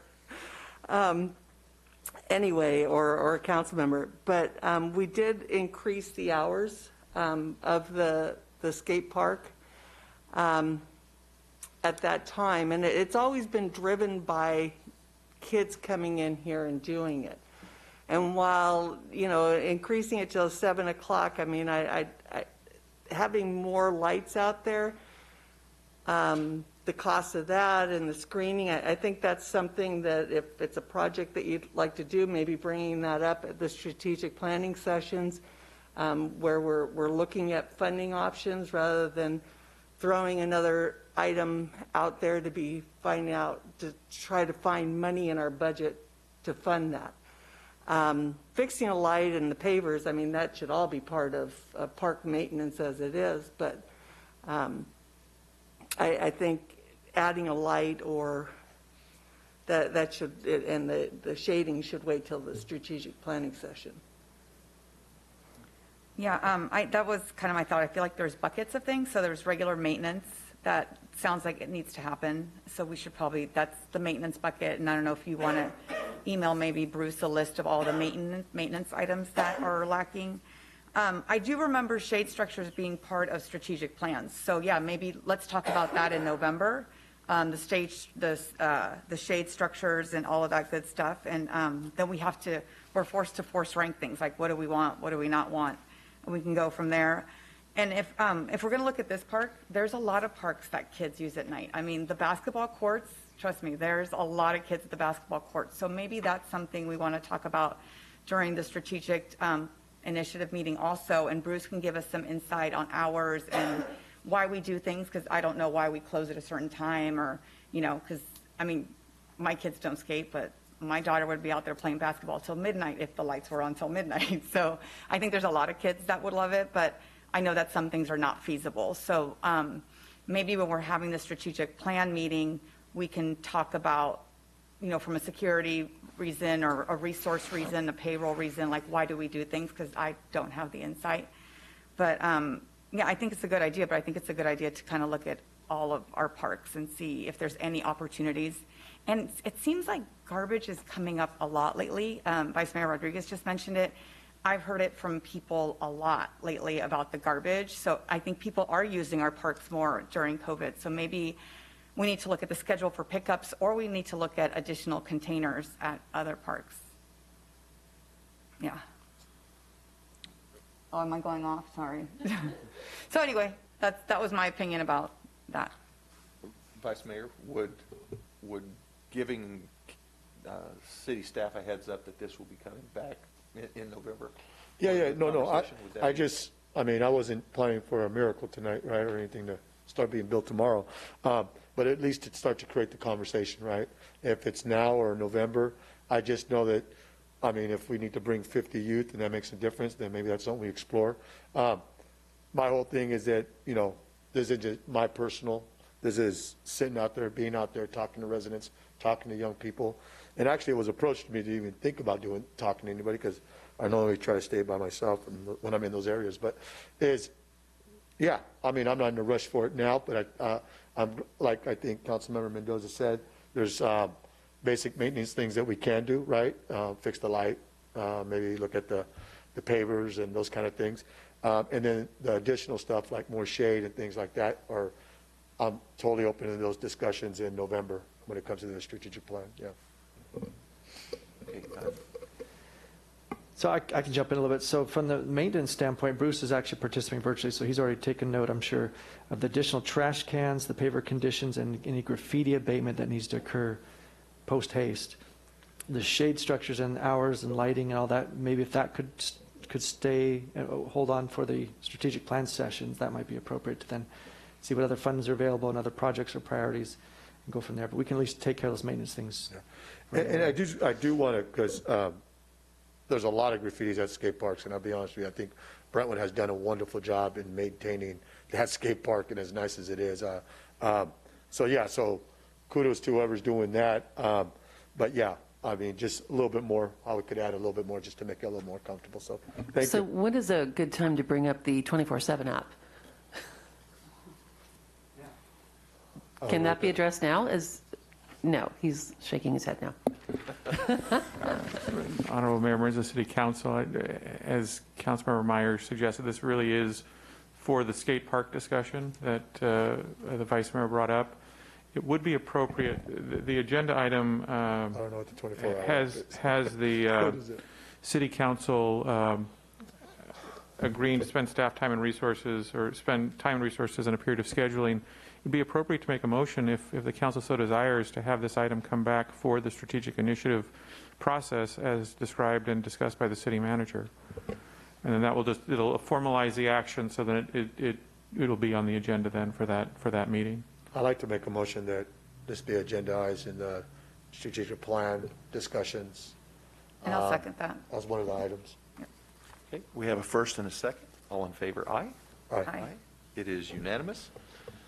Okay, Can I ask really quick, though, what is the 24, so, I mean, I got a little lost there for a minute. We have a reporting application for residents to cite where they have code issues or trash issues, and they can report it. Sorry. It automatically then gets funneled to the correct department and the right personnel in those departments for action, and then they report back to Should the have probably resident. known that, huh? No. Okay, shouldn't have asked that question.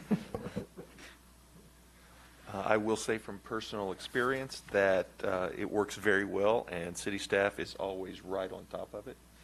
So, yeah, it's an excellent app to have for our community. Thank you, Councilmember Meyer. We will move on to item F2.2, and we'll have Councilmember Mendoza explain her request. Yeah, so my request came about after receiving an email from Bruce in Park and Recs.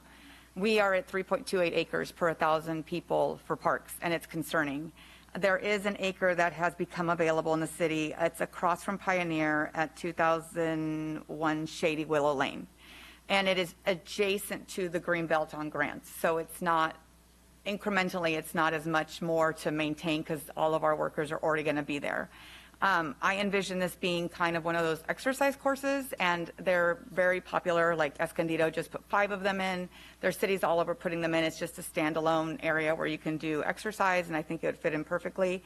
I also like it because it's right across from a school. And when parents drop off their kids and gather together, that creates community. So I see it as not only a place for people to hang out, like kids to hang out, but I also see it as a place for parents to get together and create community. Because, I mean, I know I made a lot of my friends through my kids. So, and that kind of brought me into the neighborhood and meeting people when we moved here from the East Bay. So I don't know if we need to talk about now. I would also be okay with putting it on the strategic plan meeting that we're going to have and talking about it then, but we need to catch up. We are, again, I said, at 3.28 acres, and with what we have on the docket, we'll be at 3.98. I also think it was a bit of it was sad. It wasn't a bad thing to give land to the fire department. I'm all about that. It's just sad that we had to take it from our park inventory, and I think it was 4 or 5 acres. I can't remember.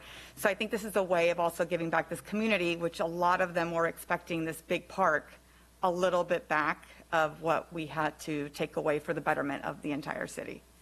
So that's it. Okay, at this time, we will open public comments. Margaret? I received no written public comments on this item. If you wish to speak on this item, please raise your hand using the Zoom feature, and I'll call upon your name if provided and unmute you to speak. Remarks are limited to 3 minutes per person, and your microphone will be muted after the timer has expired. And I do have one hand raised. Rod, go ahead. Thank you, Margaret. Yeah, I'll be brief. I'm getting an echo in my headset, so excuse me. I'll be brief. I just want to say I was here the night that the vote was taken to surrender the other park for the fire department, and I think I spoke pretty enthusiastically that night that this was something that we should really do. As much as I hate losing park space, I thought it was really important. I think there's nothing more important than fire safety, and the situation here has been so bad for so long. But I do think it makes a great deal of sense that since the fire department was originally going to be just a firehouse and just on that acre, as I understand it, as I sat through all the PA1 meetings. So I think that since we gave up a larger park space for the fire department and their administrative building, I just think it makes so much common sense to make this space a park because, as has been pointed out, we're so very short. Thank you so much. I have no additional speakers. Okay, at this time, we'll close public comment and move to council discussion. You know, when we originally looked at that acreage for the firehouse, my assumption was that we'd switch the old firehouse to become a park. I don't see anything that precludes us from looking at the general plan amendment to change that to a park and then bring the construction part of it and funding to the strategic planning session. And then it all goes back to the Park and Rec Commission anyway to finalize all the rest of that. But yeah, I would not have a problem with moving forward with a general plan amendment on that to change that over to a park.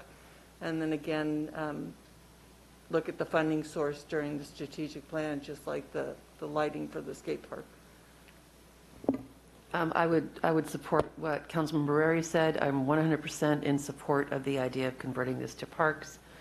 It's an investment in our residents and their quality of life. I think every one of them would support us making this decision. I shouldn't say that. I don't speak for everyone. Speaking for myself. But I personally think it's a fantastic idea, and I would absolutely support it. I think this is another item that would be great to have on our strategic plan meeting. So I also agree with Councilmember Mendoza that we put that on the agenda during the strategic plan in November. Okay, do we have a motion? So I hadn't thought about the general plan amendment because I don't even know about that stuff yet.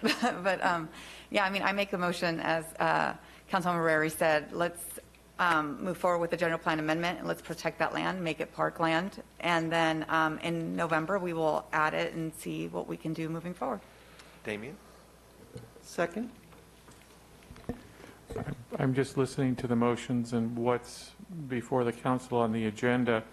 I believe you're going to be coming back far sooner than you'll need, than any general plan amendment will come back to you for the strategic plan discussion. That's going to come first.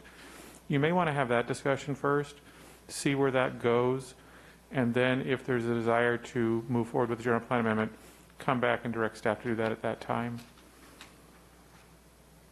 It might just be a little bit cleaner that way to have the funding discussion first, make sure you want to go in that direction, and then look at changing things.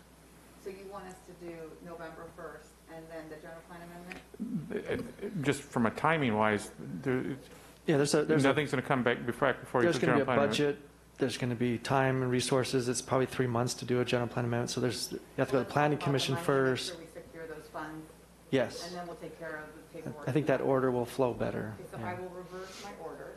We will bring this forward in November to the strategic plan meeting. Oops. We will, so reversing the order. So number one, we'll bring this forward in our November meeting to review the strategic plan. And then we move forward to the general plan amendment after that. Second. We have a first and a second. All in favor? Aye. Aye. Opposed? It is unanimous. Okay. At this time, do I have a motion for adjournment? So moved. Second. We have a first and a second. All in favor? Aye. Opposed? We are adjourned. Thank you. Everybody be safe.